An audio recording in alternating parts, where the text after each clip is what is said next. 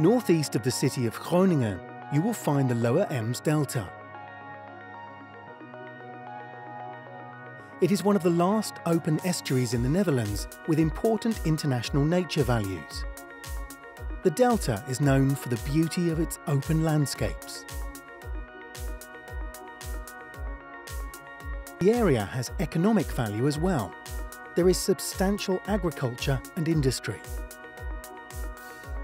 This area of natural intertidal flats has been reclaimed and cultivated by man since around the year 1500 using natural silt deposition.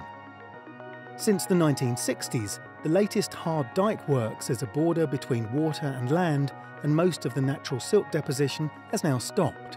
The Eems-Dollard delta faces three major challenges: rising sea levels, subsidence, and silting up of the estuary. Without measures, the estuary's nature will be at risk, and the issues related to salination, peat oxidation and subsidence will increase on the landward side. This calls for a different approach to the Eems-Dollard coast. The ED 2050 programme focuses on the development of a climate-adaptive and innovative coastal zone. In many projects, we aim to remove silt from the estuary for various beneficial uses. Applications include raising the level of the coastal zone, raising low-lying agricultural land, making clay for dikes. Let's take a closer look at four projects. Within the Eems-Dollard region, there is much low-lying agricultural land consisting of peat with a thin layer of sea clay.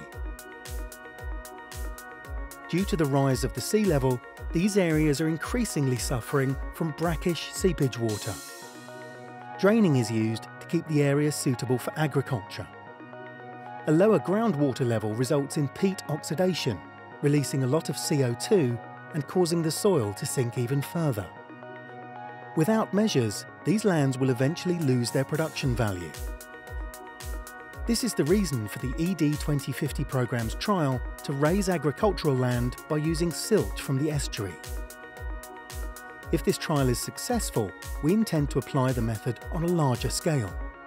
The Groote Polder is a low-lying area right on the coast.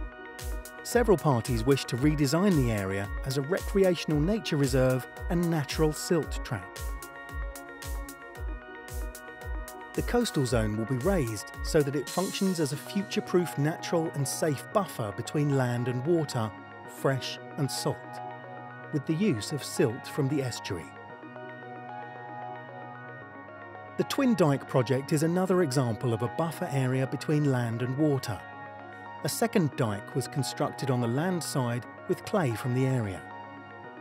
The area in between is partly a natural tidal area where silt deposits, and partly laid out for saline agriculture and aquaculture.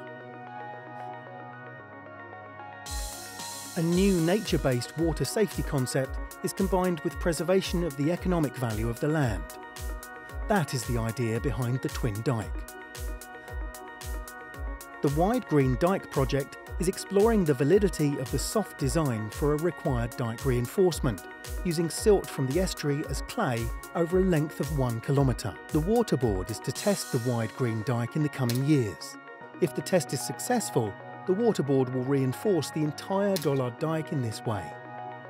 Important issues in all projects of the ED 2050 programme are water safety, nature, quality of life and agriculture, which are therefore always included in the design phase of new projects. Our work therefore includes the construction of cycling and walking paths and islands for breeding birds. Near Delfzijl, a recreational beach has been constructed in combination with a salt marsh and dyke reinforcement.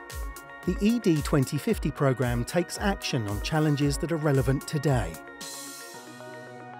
The idea is that we learn from the practical projects in the area and scale them up in the future in order to create a flourishing Eems-Dollard Delta, a future-proof transition area between land and water, fresh and salt, where ecology, economy, water safety and quality of life go hand in hand. A flourishing coastal zone with an infinite horizon.